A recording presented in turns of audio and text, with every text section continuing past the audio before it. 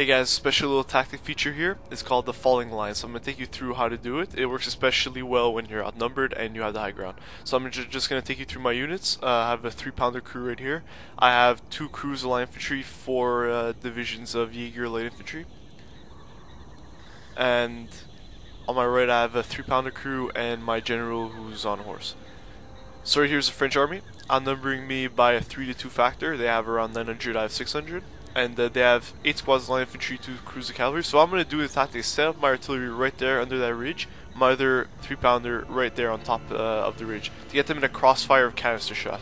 So the falling line, what it is basically I set up my first line there, my second line here, and my light infantry right there where I want to hold them off. So what you do is basically set up your infantry on your front, let them take a volley, and then retreat them. Usually you set up your light infantry because they are far ranged. So you're going to see what I'm going to do right here. Set up a nice thin line, let most units there take a volley. They don't all have to take a volley because if the enemy's getting too close too fast, you might want to retreat them pretty quickly. But you're going to see how this all works. I'm going to set up my first line as far as I can front, my second line of light infantry right behind them, and my light infantry, which is going to be the third line, which is going to be where I'm going to hold them off. Now, my artillery, I'm going to set it right there on the high ground, and I'm going to keep my infantry relatively close to them, so I want to lure them in. Now, that's the thing on the falling line, you want to lure your enemies in. So right here, you're going to see I'm just going to set up my first line. My second line's coming right behind them. And now, as soon as these guys take their first volley, I'm going to retreat them, you're going to see.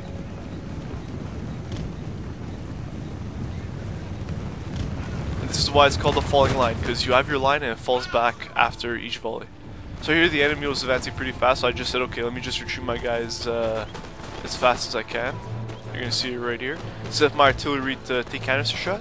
So you see, retreat my guys behind my second line of light infantry.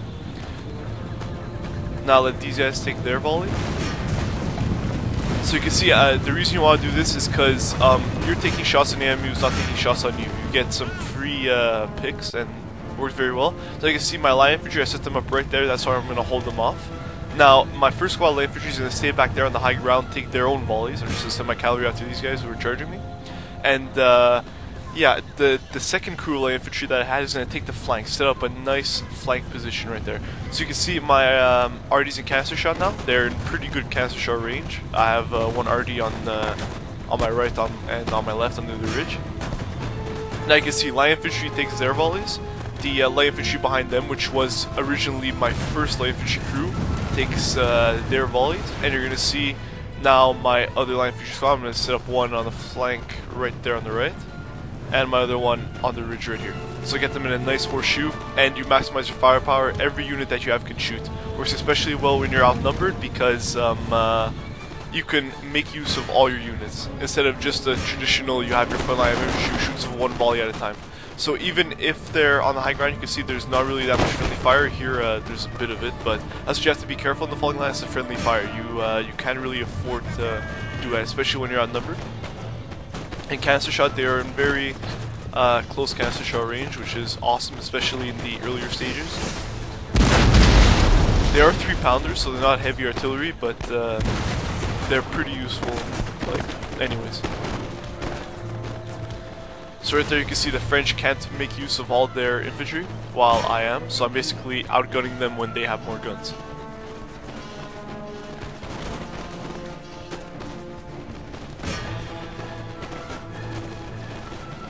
I'd like to thank massacreseum, one of my YouTube guys, for pointing this out to me. I really appreciate it. He sent me the page. I'm going to post a link up, probably in the author's comments, if you guys want to check it out.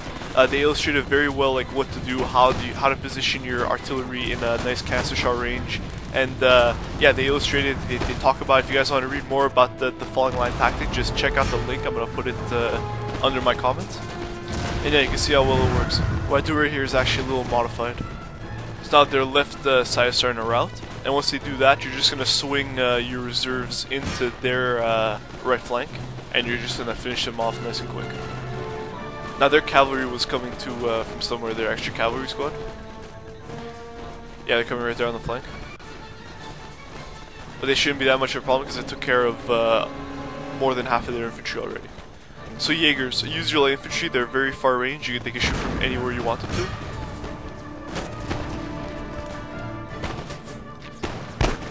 Now again, my lines are taking a beating, but when you're at number 3 to 2, you have to expect to lose some kind of casualties. And this is the best way to make use of all your infantry's guns. Just spread them out in a nice line, let all of them shoot. And yeah, you can see right here, I'm going to swing my guys on their right. Take a nice line of fire on the crossfire, and they're starting to waver too, the French infantry there. Here comes the cuirassiers.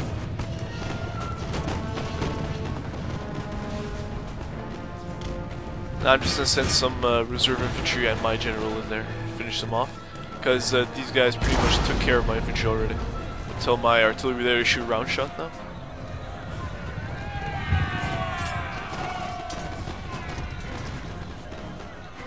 You can see even at this point all my infantry is still shooting.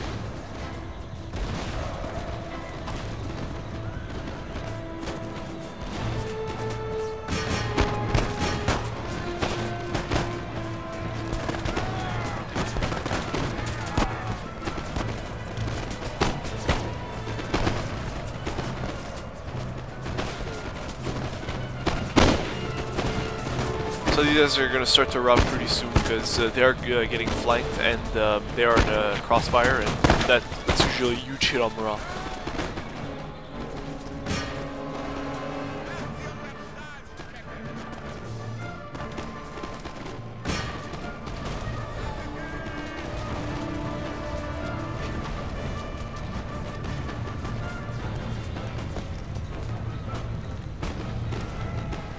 And they're starting to waver. And you can use this tactic on a larger scale too if you want. If you want to use 4 or 5 squads of 120 light infantry, you could do that.